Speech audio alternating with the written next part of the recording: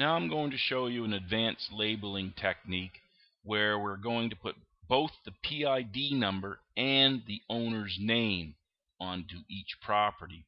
We'll go back in here to PID, we'll right click on PID, we'll left click on properties, and we'll click the expression button. PID, and this is a bit of computer code, you've got to use the and sign, which is Shift 7. And then you get to type in VBCRLF. That's just a computer code for a line break.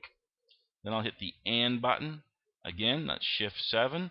And then we'll select the owner field, owner 1. I'll double click that, and then I'll click OK. I'll click Apply, and then I'll click OK. And now you can see the PID number and then the person's name underneath.